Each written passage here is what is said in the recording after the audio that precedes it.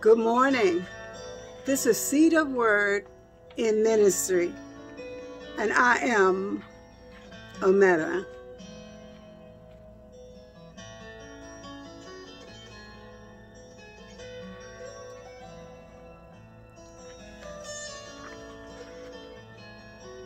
Let us pray. Father God, in the name of Jesus, Lord God, we give you praise, glory, and honor. We thank you for your faithfulness to us. We thank you for quiet places to hear from you. God, we give you praise. We give you glory. We give you honor. We thank you, Lord, that you are faithful to us.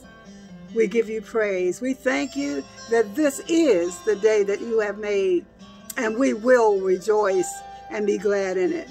Thank you for the things that you've given our hands to do for today, oh God. We ask, oh Lord, as we come before you, that you would look down upon the sick and afflicted, the poor and the needy, spiritually, financially, naturally, Lord God. That you would bring healing to those who are sick and wounded in emotions, in mentality, in their physical being. God, we give you praise. There is none like you, O God. You are faithful and just and full of mercy. And we give you praise and glory, precious name of Jesus Christ. Amen and amen. Still waters for his name's sake. Praise be to God who sets all things right and in order. During my devotions, I always recite the 23rd Psalms. It is a comfort scripture for me. I believe most Christians have a comfort scripture or scriptures that bring peace to their mind as they're trying to get rid of the clutter and the distractions. As I am thinking on this chapter, the words, "He maketh me lie down in green pastures," attracted me. But when I looked at the part that says, "and he leads me beside still waters," my mind began to wonder, what is a still water? Or what is still waters? And I began my search. I started thinking about the man who wanted to get in the stirred water, but David didn't use that term. He said, beside still waters. I discovered that still waters was a place of calmness and peace, a place where you could hear God in the midst of quietness. Still waters flow very calmly and create a place of no distraction. These waters are not shallow. They run deep. David was always being sought after, trouble on every hand, tugged by everything that could pull him away from knowing his God or standing up for his God. All the time. And he could always find refuge in his God. God had empowered him to kill a bear, a lion, a giant, and even get away from Saul. David in his military life always remained faithful to his call. In 1 Samuel 16, it states, David behaved wisely in all his ways, and the Lord was with him. Still waters is where God is. Amen. These experiences created deep waters inside of David and were shown when David could render death, like the time he could have killed Saul, but instead he just cut a piece of his garment. And he said to himself the words that he had learned, "Touch not my anointed and do it no harm." David knew his God. David saw God as a shepherd. David knew about shepherds because he was one himself, always in the field with his sheep, playing his harp and singing. David's courage and loyalty made him a great leader of the sheep, and that was important to David. He cared about his sheep. It was how David saw God dealt with him, and reason why he penned, "He is my shepherd." Shepherds care for their sheep. And sure enough, David felt God's care for him. David knew his sheep could be afraid, have all kinds of fear and anger, and even rage, even though they were timid and often needed guidance. David saw how God saw him as a sheep. There were times in David's life when God led him to quiet places. These times were when his soul was refreshed by the love and presence of God. Our Jesus, our shepherd, is living waters. He doesn't just lead us to still waters. He is life-giving water. He is life-giving and thus soul refreshing.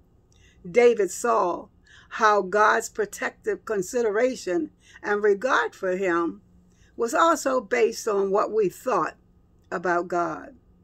God cared about what David thought about him, and he cares about what we think about him. He is our shepherd. As we find that still place for ourselves, guess what? We can become the still waters for others, for his name's sake. And when we say the 23rd Psalms again, it will have a different meaning to us. The Lord, the King, the Captain is my shepherd. The Son of God is my shepherd. And he maketh me lie down. You know, there are times when God makes us lie down in the green pastures. He sets us down. And then the word says that, and then he leads us to beside still waters, not rushing waters, but waters that are calm, and we can see the calmness.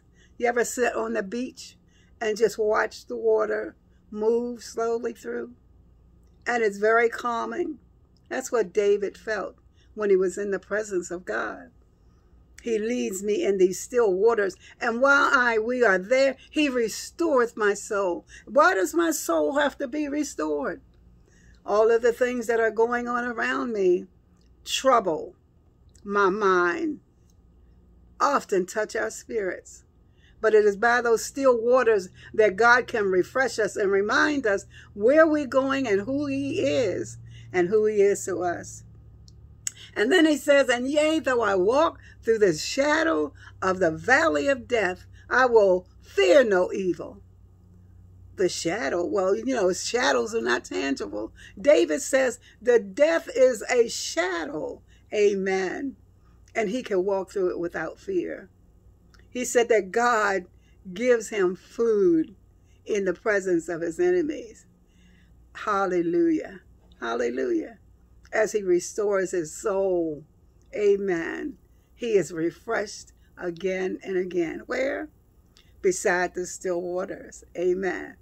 Do you know anyone in your life that's like that? That you know that they are going through something, but you cannot feel that in their presence?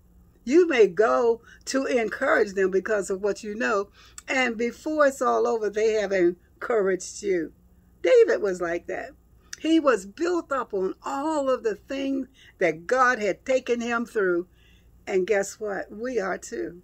You know those experiences that God brought you through? The time when you had no food and somebody knocked on the door and brought food? I can remember times going through the church and having very little money and somebody shake my hand and put money in it. Amen. God is our shepherd. Jesus came to show us the good shepherd and to show us how to care for his sheep. It was the important thing to him that we grasp that cognitive thought. And he said it to Peter. Peter, do you love me? Then feed my sheep. Amen.